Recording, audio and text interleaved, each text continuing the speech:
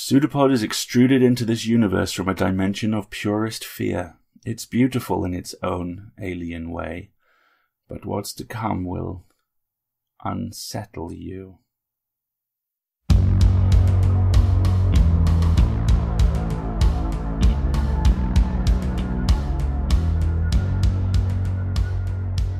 PseudoPod, episode 590, April 13th, 2018.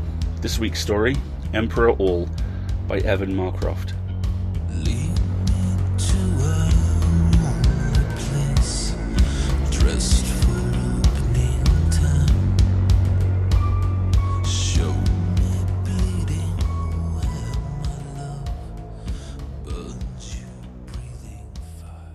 Hey everyone, welcome to PseudoPod, the weekly horror podcast. I'm Alasdair, your host, and this week's story comes to us from Evan Marcroft, an aspiring spec-fic writer from Sacramento, California, who uses his expensive degree in literary criticism and theory to do menial data entry. I have been there, my dude. I have been exactly there. You got this. He has studied Spanish for 4 years and can therefore speak Mandarin poorly. Evan dreams of writing for video games and owning a house in Disney World. His work is forthcoming in Mirror Dance magazine. Your reader this week is the incomparable Kris Straub, a man whose work has been defined by two primary elements. The first is its endless invention and innovation, and the second is the way that it has dragged horror in so many ways, kicking and screaming into the 21st century. Kris is astounding. I am a massive fan, and if you saw the first series of Channel Zero, so are you. So, one more time. One more true story. You ready?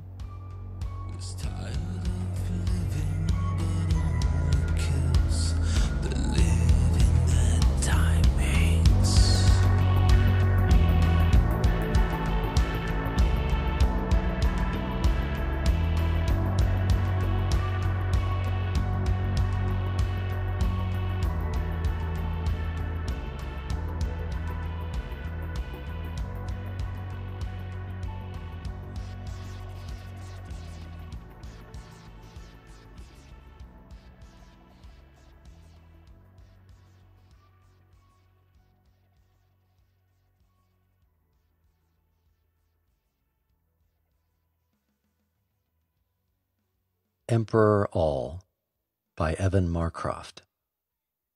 Read by Kris Straub. It is like X-ray vision, like in the comic books from when he was 10. John blinks the rain out of his eyes, and suddenly he can see through the mugger, through his shellacking of wet muscle and scaffolding of bone, to the chassis beneath, to the gears and flywheels that make him move and point the knife at him. John reaches through a yielding mist of sinew and makes key refurbishments so that the knife is aimed at the mugger's own throat. He unscrews the man's skull and with an easy tinkering makes him the saddest he's ever been, plugs bright, blaring red thoughts into his head. A moment later, he steps over the body and splashes across the parking lot, trembling, giddily. He can't remember where he left his car, and the city is dark. Instead, he auditions the cars lined up on either side of him until he finds one that is better than his own and makes it his.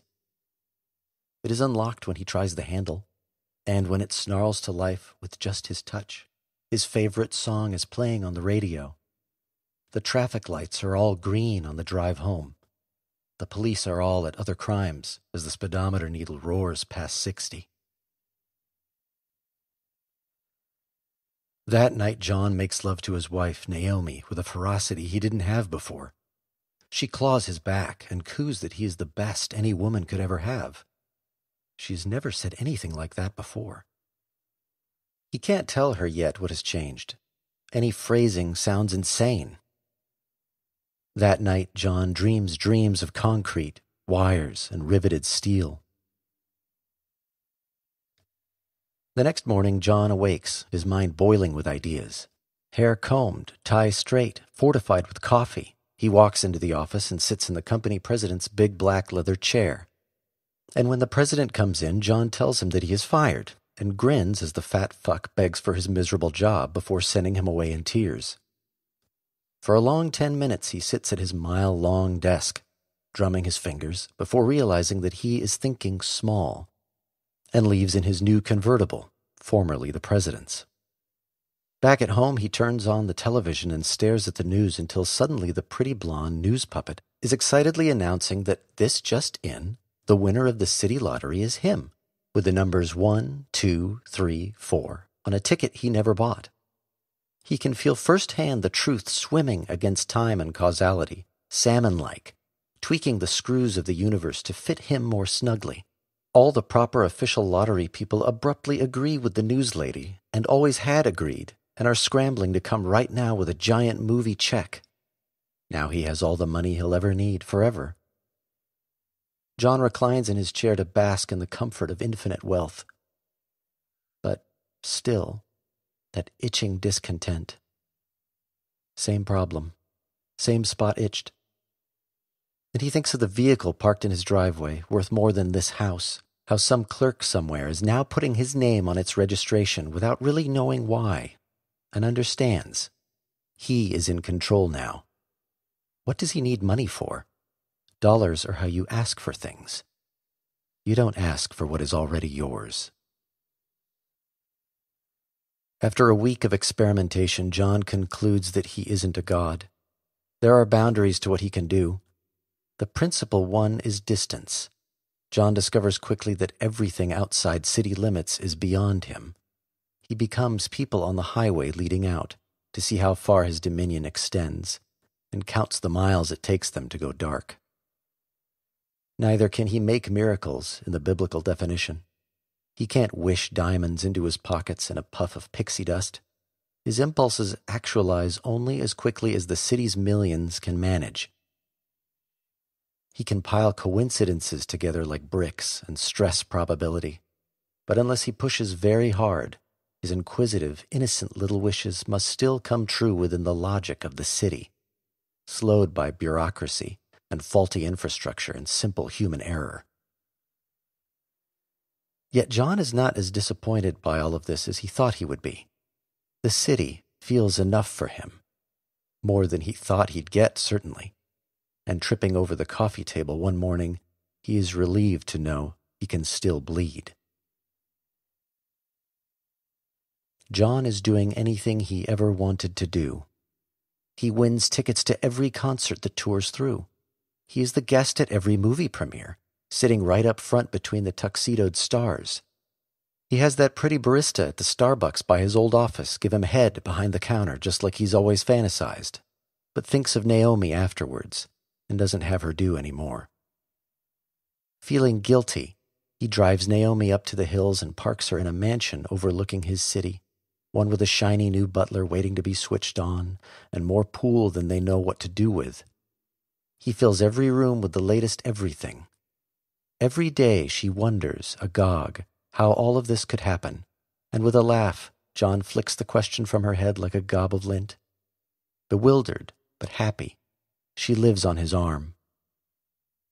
There's something he has been keeping to his chest. A dinner at the most glamorous restaurant in the city. There, with gemstones winking in her ears, smiling brightly across her neck, she tells him that she loves him. And for the first time, John knows absolutely that it is true. As weeks evolve into months and John wears a groove in his throne, he begins to question. Why? How? He spends more and more of his infinite time exploring the city that is inexplicably his, in ways only he can. Video games and automobiles have slowly lost their shine. They are things anyone can enjoy. Only he is privy to reality of reality, to the architecture fundamental to the architecture. He knows now what forces draw pigeons to shit on statues.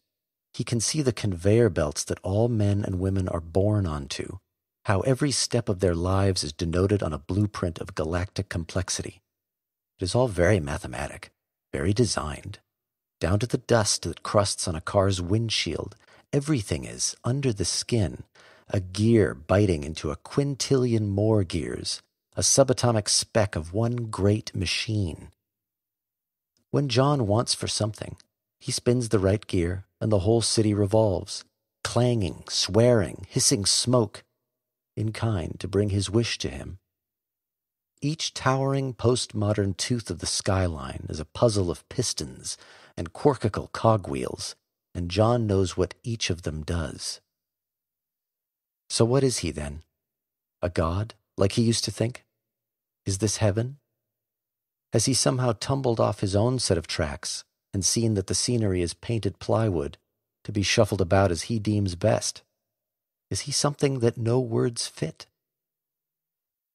Anything is possible, John is learning. He has found many impossible things in the city already.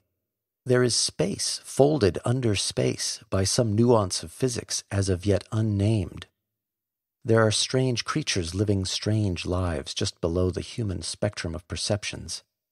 They scavenge on lost time and confusion and each other. In the city's dank cracks, John uncovers cultures alien to anything on earth, of men and not exactly men.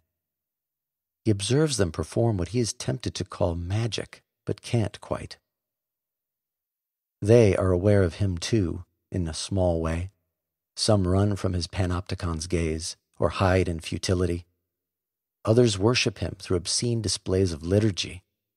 They make him wonder if he has inherited these powers, this city, or if he's been elected into them through some unknowably ciphered vote. Perhaps before his reign there was another city king, now dead. Indeed, sometimes he detects in the scaffolding of his domain hints of artifice, lingering echoes of craftsmanship not his own. But these hypotheses only beget more unanswerable questions, one that John does not like to dwell on for long.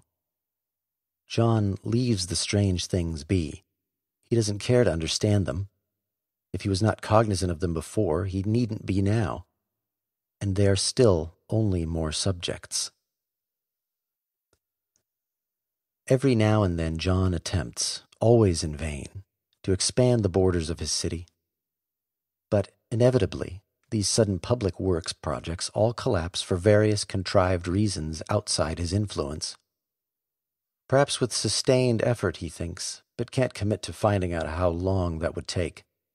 Or perhaps he isn't as strong as he will be in time. This last notion satisfies him. He sleeps with a contented smile, certain that there will be no end of things to do. But sometimes it niggles at him, that chance that there were others like him, or that there still are, a king for every city, with power where he has none. Is that why he can't move outwards? Is someone keeping him in? John has only sparingly left the city, and his desire to do so shrivels almost overnight. He busies himself with sex and games. When Naomi pesters him to take a vacation somewhere balmy, or wintry if he likes, he snatches the idea from her and throws it away. She screams for days without knowing why, until John takes pity and makes her sunny again, the way he likes her. A whole year is behind him. John is eating at the most glamorous restaurant in the city, alone. This is the 5th time this month, and he has grown sick of it. But he has hit an extravagant ceiling and has no other choice. Everywhere else is beneath him. The mirror of his wine glass reminds him that he has grown paunchy. His jowls rankle him. Yet he can never summon the verve to exercise any more. The only thing swimming in his pool is frogs. There's nothing he needs done that he must do himself. His wife doesn't care what he looks like. And neither do the other women, for that matter. Out of ennui, he has taken to crawling into random beds and making a wife of whatever females he finds there for a night or two. He rationalized this by remodeling them into a second Naomi for as long as he is inside them. But his guilt has all but run dry. He still feels affection for her, certainly, and continues to lavish her with her heart's daily desires, but feels the need for her company less and less. She is becoming yet another used-up luxury item, gathering dust in his house, and it has proven beyond his omnipotence to make her interesting. John puts his fork down and washes his throat with wine. This last bite was the last he can stand. Perhaps tomorrow he'll have the place burned down, in the hope he'll want it again by the time it's rebuilt. But as John stands and makes to leave, something unprecedented happens. He is stopped. There is a waiter suddenly in his way, requesting politely but firmly that he pay his bill. John irritably makes himself the restaurant's owner, effective as of 10 minutes ago, with the effort it takes to scratch an itch. But still the man refuses to budge. "You are not the owner of this establishment," he retorts, affronted, flying in the face of fact. A respected patron, but not the owner. John's voice is hoarse from disuse.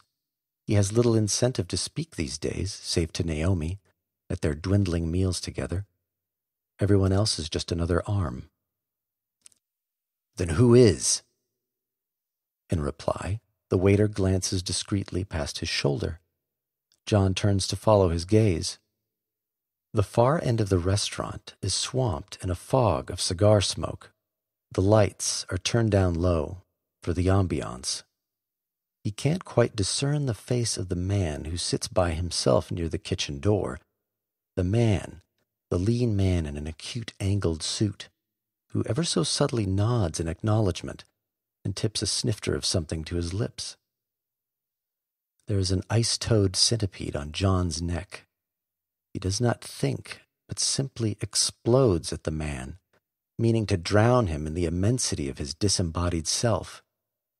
But his tentacles snap shut around nothing. If John weren't seeing him, he would swear there was nobody there at all. John leaves stiff-leggedly, shouldering past the waiter who has gone plastic as a mannequin, already steering his chauffeur to the curb to pick him up. He rifles through every soul in a mile radius, just to know that he still can. They are there, and for a moment he is relieved, but there is nothing inside of them to take hold of and puppeteer. No cracks to worm inside of. They are all solid stone, and there is nothing he can do about it. They belong to someone else. Inside the warmth of his limousine, John falls on his side and hugs his knees to his chest. He is no longer in control. Everything he feared has come to pass. John has a rival. There is no other option. It is already war. John does not waste time speculating how this other man may have come to be, whether he has come from another city to seize this one for his own, or some cosmic misfire spawned 2 city gods instead of 1. It doesn't matter. His existence is an open sore, intolerable. There cannot be 2 of him. The first order of business is to reconfigure his house into a fortress capable of withstanding whatever the other man throws against him. He requisitions citizens from their occupations to his estate in snaking lines of ants, arming them from the gun stores and personal stockpiles he empties. He concentrates until his windows are barred and bulletproof and there is a panic room of dense steel in his cellar. The neighbors are either evicted or given a psychological reshingling to make them better soldiers. Once this is done, he gathers himself into an anvil head and sweeps down the hills into the city like a pyroclastic avalanche, seeding his will in every soul caught in its swath. They become his eyes and ears, whole burrows of unknowing spies. It was a cowardly mistake to flee from his rival at the restaurant. He should have laid him low while he had the chance, with his own hands if he had to. He is out of sight now, a snake in the grass, infinitely more dangerous. But although he knows this, for all his preparation, John is unprepared. A runaway truck T-bones a parked cop car, killing 2 of his agents. A sudden fever of arson immolates a score of them. More are gunned down in a workplace shooting. John experiences each death as a maiming, a pain. The shame of weakness sharpens his mind. He learns quickly to identify by feel those that his enemy has seized. They are detritus stuck in the gears of his city, impairing the manufacture of his design. His foe must have been subtly amassing them from those blind spots where John did not bother to exert control directly, never acting contrary to his will until the time was right to strike. John curses himself for not noticing them sooner. His complacency could very well have killed him. He bides his time, sacrificing a handful of limbs to elaborate the illusion of weakness, sneaking pieces into position before striking back. A car dealership is pipe-bombed. A homeless man sets fire to a supermarket. The idea is denial of resources. His foe's agents need to eat. John applauds himself for this strategy.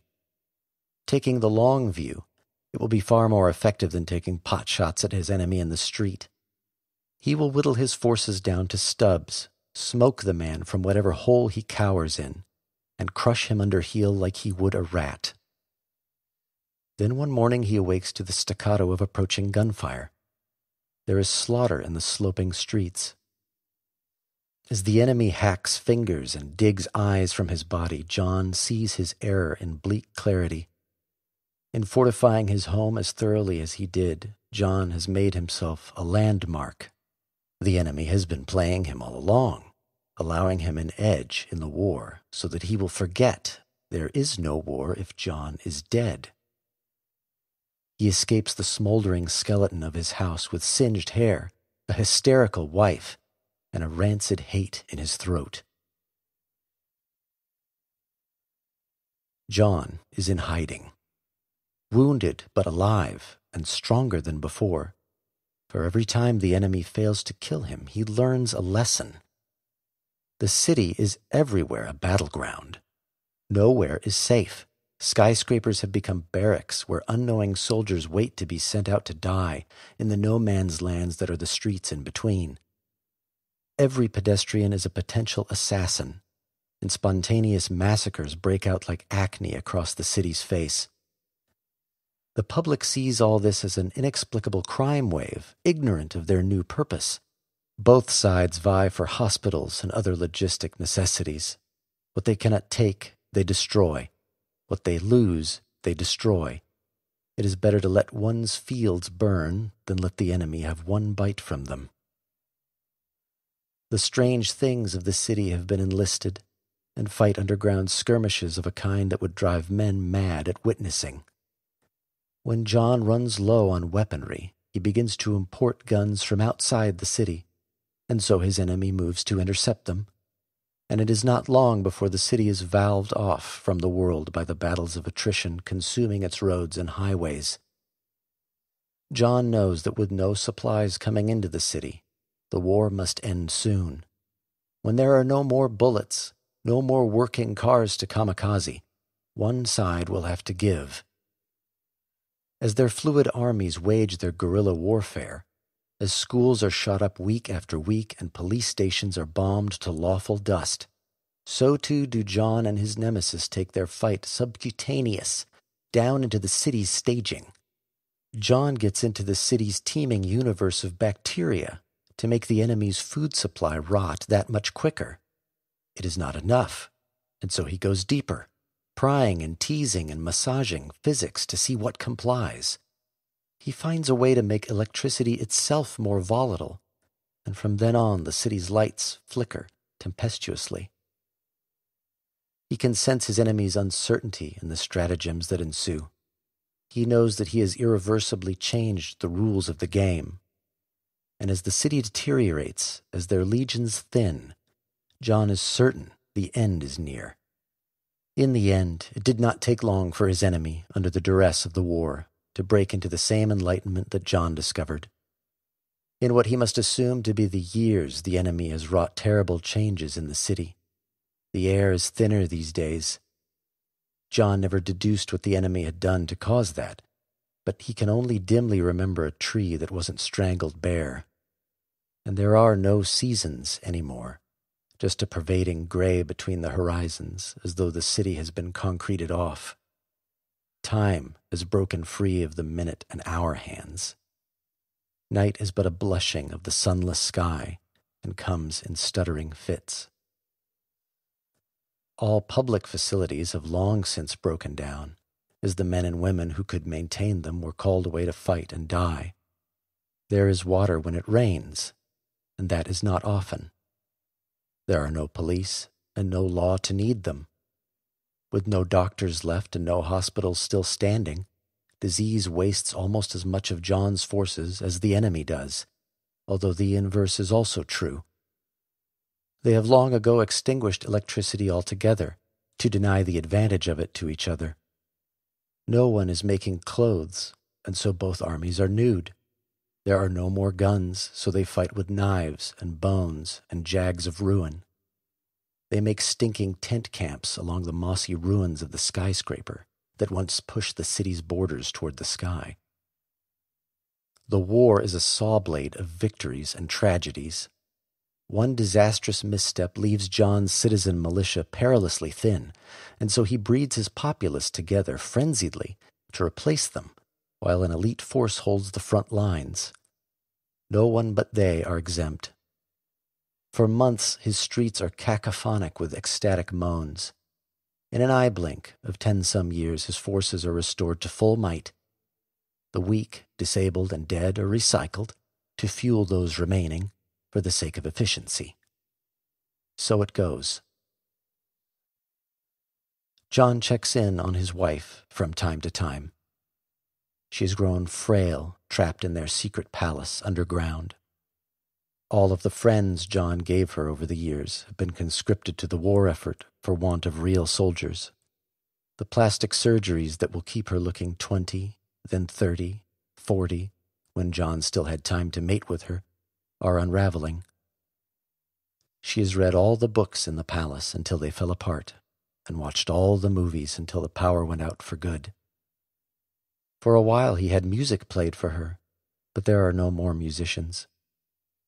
So mostly Naomi sleeps and combs her thin white hair and polishes the worthless little baubles in her room and screams at the walls and organizes her closet over and over and over again. John is satisfied with this state of being. She is both safe and comfortable. Except now she is doing none of those things she always does. Now it seems she has packed a suitcase and is dragging it down many flights of candlelit stairs to the chamber from where John directs the war. She is gulping air by the time she appears at the doorless aperture of his war room. John does not stir at her arrival. He has not felt the need to move at all in some time. Others bring him food and water and take his shit away in pails. He glimpses the state of himself through her, feels her swallow her terror at how his body has evolved to accommodate his unbound will. His finger and toenails, the color of scab, have grown into the bare floor and worm ever more thickly through it like roots. His neck has sprouted into a veiny trunk from which the unraveled threads of his head, in turn, branch into a fleshy canopy. Twigs of spiraled cartilage and brain blur into invisibility where they interface with the hardware of reality. His eyes dangle on withered stems. John hears her sanity creak beneath the weight of him. It is a shame she cannot appreciate the beauty of it. He is becoming design and designer both, a sublime, monadic will. Soon he will have no body but the city. "John," she says. "I'm done, John. I'm leaving." But she is not. She has threatened this before, but she knows that it is impossible. There is no way out of the city. "John, please. Let me go. I don't care any more." She must be patient. They have come this far already and lost so much. Victory is nigh, and no matter how broken the city is, it can be fixed. No matter the millions dead, they can all be bred back to life, stronger than ever before. He is breaking all the old rules. He is between the atoms of the city now, and there he knows that here he will find a way to kill the enemy once and finally.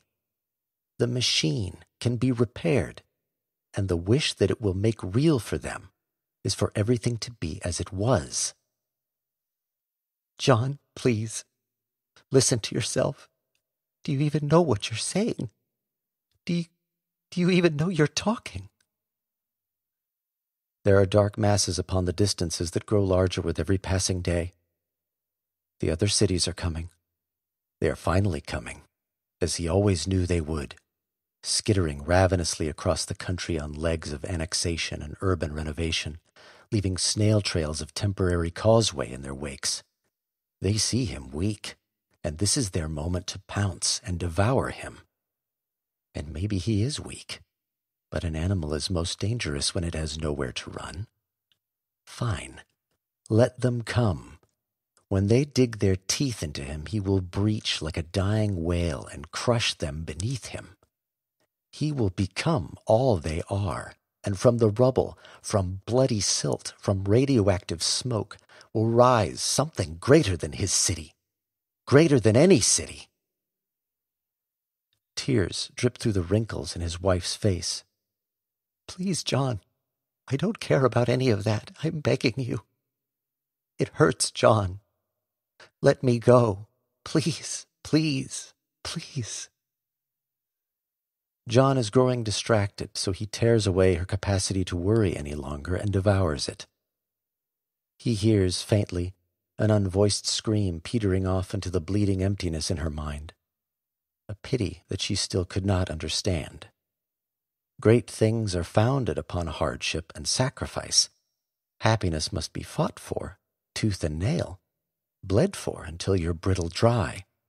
What empire ever stood on peace? This is how I build my Rome, my love. This is how I build my Xanadu. We have walked our 40 years, you and I. Give me one more day. I will make it all sunny again, just the way you like it.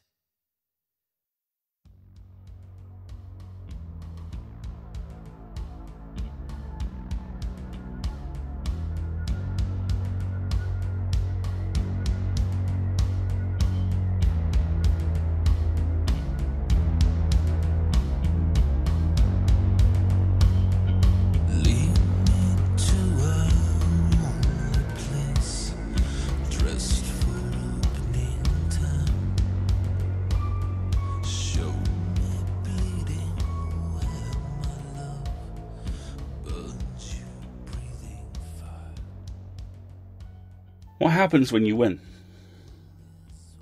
What happens next? In a world where we are so conditioned to think in finite narratives that you all heard the words "in a world" in Trailer Guy's voice, how do we come to terms with the fact that catharsis is finite, and that sometimes it's not that we don't win, it's that we shouldn't? It's an impossible question to solve, and a vital question to ask, and one that more and more elements of society are slowly starting to. The Time's Up and Me Too movements have, as one of their core tenets, the sure knowledge that the world should not be the land of do-as-you-please for powerful men anymore. The change those movements are part of is vanishingly slow and far from universal, but it is definitive, and it is present, and it is decades overdue. Our world is littered with the debris of the powerful, of the victors, and it's something we're starting to instinctively look for. Not in the Schadenfreude way of old either, but in a way that's wiser and somehow far sadder. A friend of mine tweeted something a couple of weeks ago and said, "This is lovely. I know it's clearly going to be revealed as a milkshake duck by the end of the day, but right now it's lovely." Milkshake duck is that rarest of beasts, a meme that has neither been co-opted or rendered useless.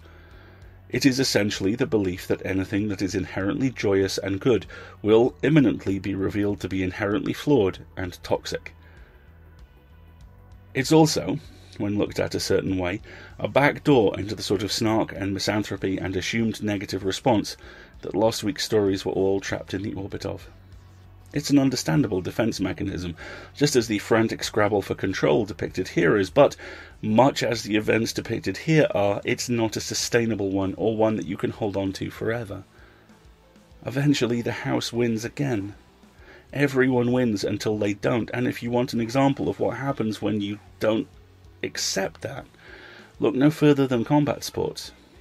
Mixed martial arts in particular is littered with former TRT users who are stark testament to what happens when you try and keep winning. Powerful men, years past their prime, but no longer quite powerful enough, and unable to see that. So where's the line? Oh, see, that's the good news.